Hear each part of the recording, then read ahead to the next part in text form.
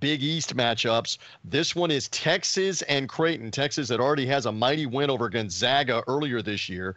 Now laying 7 against Creighton on a Thursday night.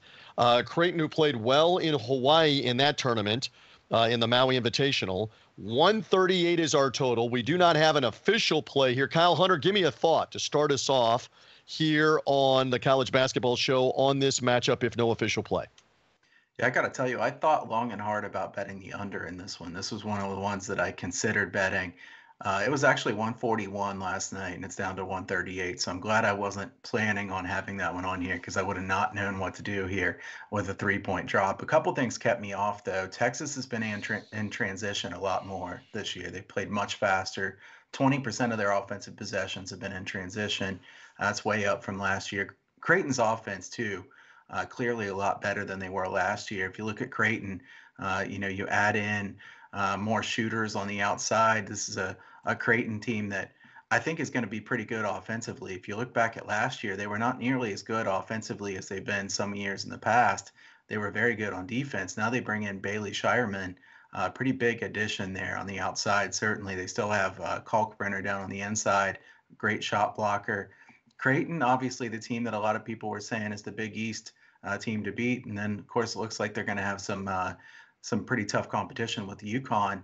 Texas, I think the jury out a little bit on Texas. I know they looked really good against Gonzaga, 93-74 win. They really haven't played anybody else. So I want to see what Texas looks like. I do think Texas is better on defense than they are on offense. I don't expect to see them put up 93 points consistently.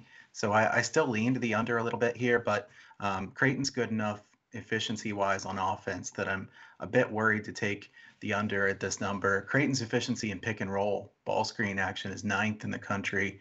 They're running that a lot this year. Let's see that Texas defense with Chris Beard against that pick and roll offense and Bailey Shireman popping out there for the threes too. I think that'll be interesting. Kyle gave us a lot there. I know, Maddie, you do not have an official play either. Tyrese Hunter is the leading scorer for Texas. Thoughts on this matchup with Creighton? It's a home game for the Horns. I think the key matchup here is up front. You mentioned Ryan Kalkbrenner, the big epicenter of Creighton's front line. But on the other end, Dylan Disu for Texas has been a sneaky revelation this year. He was hurt a lot last season. He's been much better this year, now fully healthy. Had a setback last game. I haven't heard an official update. I believe he's supposed to play tonight. But if he's anything than less than 100%, I think you have to really look closely at a potential, an edge inside for Creighton with Kalkbrenner if they can get him the ball, right? That's the key. Texas, if you can get it inside, you have a chance. But with the pressure they put on you on the perimeter, it's not very often you get it there. So.